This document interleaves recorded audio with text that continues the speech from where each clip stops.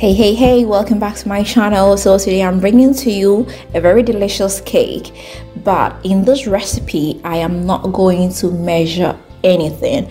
I'm just going to eyeball the ingredients. So basically I'll be dependent on my head and my eyes for guidance. So without wasting time, let's just get started. So first of all, I'll get my butter and cut a piece. I'll melt it up a little bit in the microwave. Now I'll add a pinch of salt to taste. I'll come in with my hand mixer and whip it up a little bit. Next, I'll just pour in some sugar till my head tells me it's okay. I'll come in again with my mixer and mix it up. So in this video, you would not hear me giving quantities. I'll just use a little bit or, a little amount. I'll pour in a little bit of milk.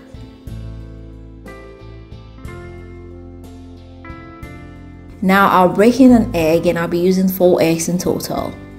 I'll put in one at a time and continue whipping.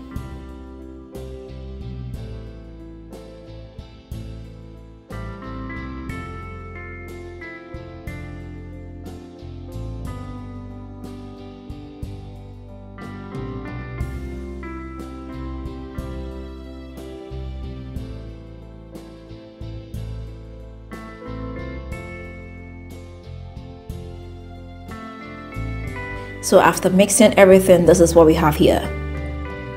Now I'll just pour in my cake flour and mix.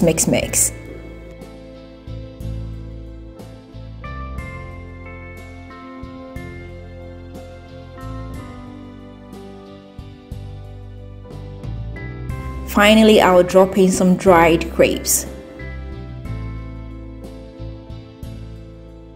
So I'll get my cake pan and pour the mixture into it.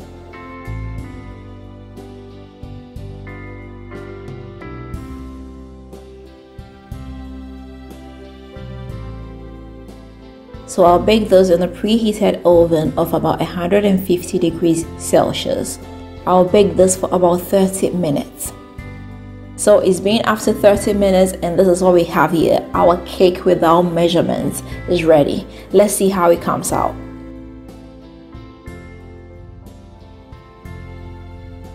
So here we are, and I'm going to go ahead and just cut a piece. And look guys, it came out great. It's soft, it's delicious. So as you can see, you don't necessarily have to adhere to quantities. You can use your head and your eyes for guidance. This cake is just too delicious and it's so effortless, you cannot go wrong. So I hope you are going to give this a try. If you do, let me know how it comes out for you. You can send me pictures if you want to. And if you've not subscribed to this beautiful channel, don't forget to hit the subscribe button right now. Don't forget to leave me that big fat thumbs up, and don't forget to share this with family and friends. Until next time, I am going to see you again with another nice and interesting one. Bye bye.